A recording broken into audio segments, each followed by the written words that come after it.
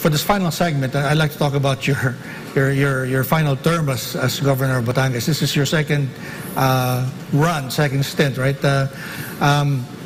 What legacies do you want to leave behind, and what are some of the things that you'd like to the national audience to look at about what's happening in Batangas? I would like really to show what could be done if we have local autonomy. Okay, so you're the showcase for yes.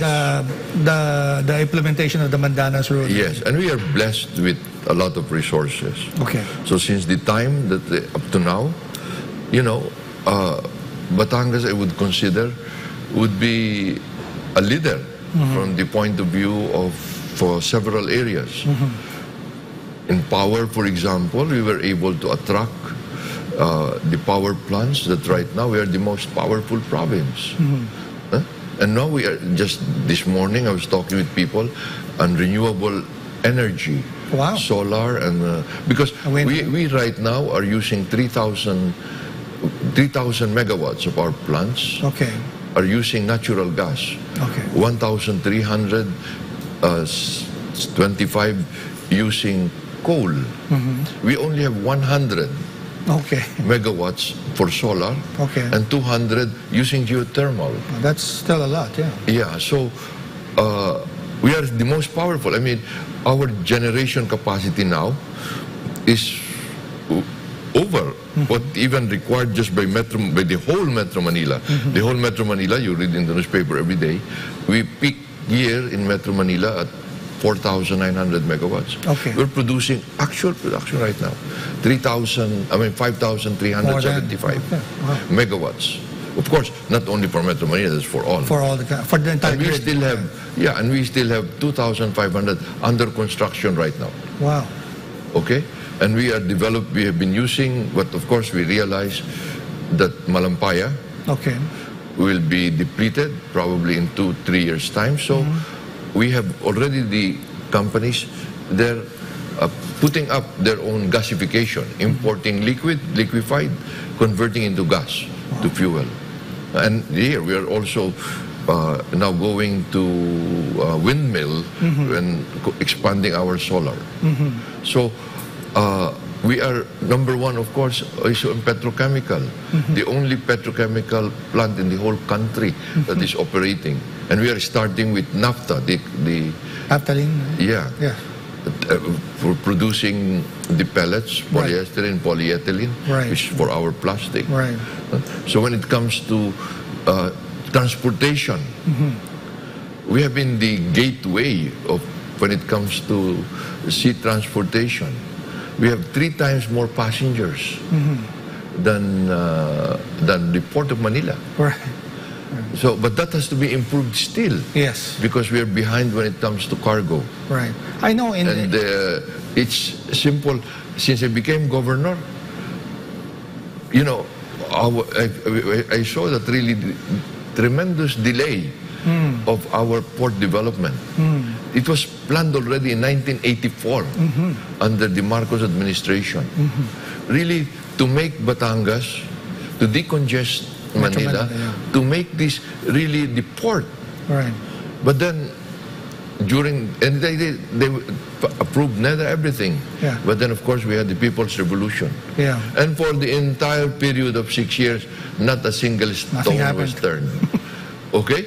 Fortunately, the time of FBR, it started, and Gloria Macapagal Arroyo really pushed it. So, but still, we were only up to phase 2 of phase 4.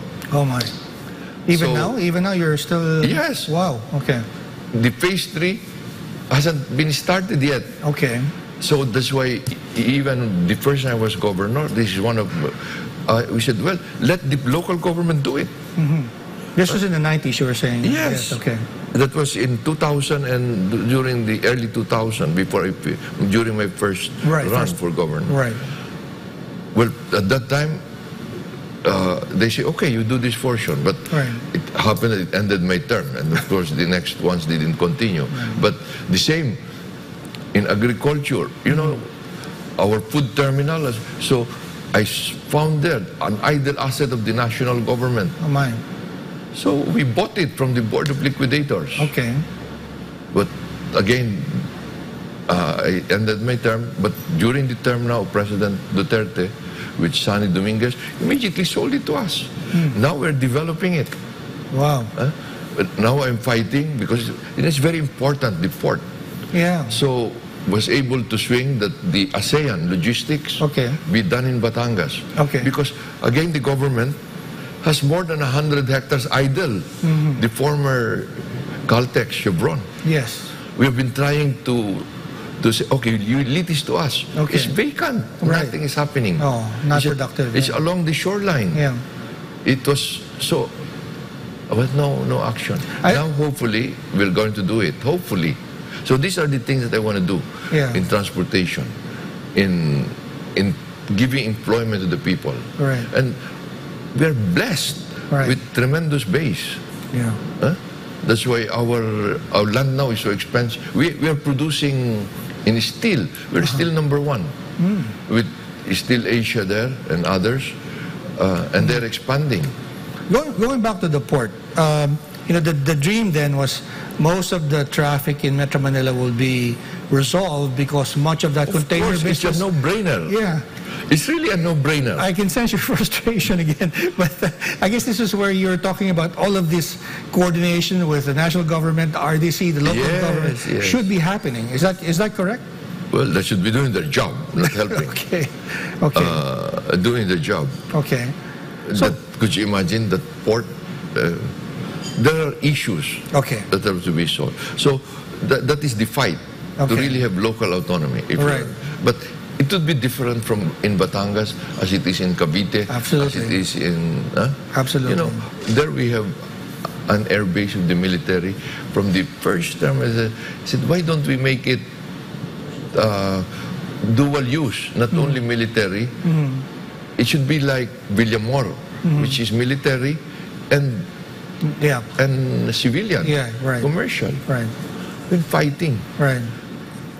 President FBR gave me approval. Down the line, couldn't work it out. So up to now, you know, it's also a no-brainer that Batangas, which is a port and all that, will have a viable airport. Now, we already offered. We have the land, but no, it's frustrating. I can tell. But and now I have given up already. We have a railroad. Okay. Which I offered already to take over. We're using our own funds. Wow. Okay, because we can do it. Yeah. It can be done. Yeah. But no, they want to give it up. Oh my.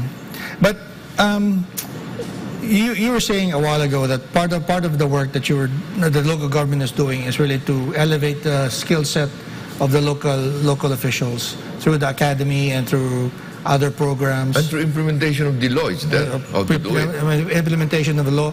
Just playing devil's advocate, is there any legitimate concern about maybe absorptive capacity, about the lack of sophistication and finance of local officials that maybe justify a slower rollout? That is really the issue. Okay. It's just the national government thinks that they're the most honest, the more honest than local, that they're better people. They know better than they know better. Yeah. We admit they know better when it comes to national issues. Right. Functions of the national government, of the central government. But what we want only are the issues of the local. This is what we could done. I mean, we are just sergeants. They are the general. Right. But there are functions which the sergeants can do better than the general. And you're at the front line. You're the one that we're just sergeants. You're dealing with the people. At the most. Yeah. We're just sergeants. But the sergeants are the ones who are dealing with the squad. That's right. And they're the ones who go out in the fields. That's right. They're the ones holding the guns. Right. And you're the ones who will have to answer to them when they have problems with the national government. But they're very good in the general. But what we do not want, and should not be done, is that the generals are the ones going to the trenches. Right, right. As if they know the nuances, Governor, So that is the legacy that I would like to leave behind. It's the improvement of Batangas, which is, well, you could see it right now. So, and then to be able to inspire others to do it, to help the others to do it. I mean, in our humble way. Right. So I mean, I wish you luck, and I hope that you will, before you step down from office, can proudly say that Batangas is the example of what can be done. It's our tradition. Yeah. You have Apolinario Mabini, who started our constitution. You have Miguel Malvar, who fought it out against the Americans and the Spaniards also. And now we have Dodo Mandanas in today's time to show us how it's done. Before we go, Governor, maybe would you like to give a message to our viewers?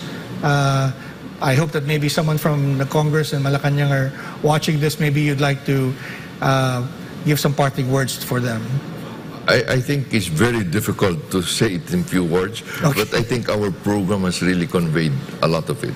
Okay. It's time now really for action. And action means let us follow not only natural law, but even our written laws. So that's it. And I can assure you that if we fulfill our oath to our flag, panata sa ating bandila, we will really be able to, do it, as we said, always maka-Diyos, makakapwa-tao, makakalikasan, makabansa. I think we will be able to say that we will be able again to be a dignified people, respected people. Ang mga Pilipino, taas noo, kahit kanino.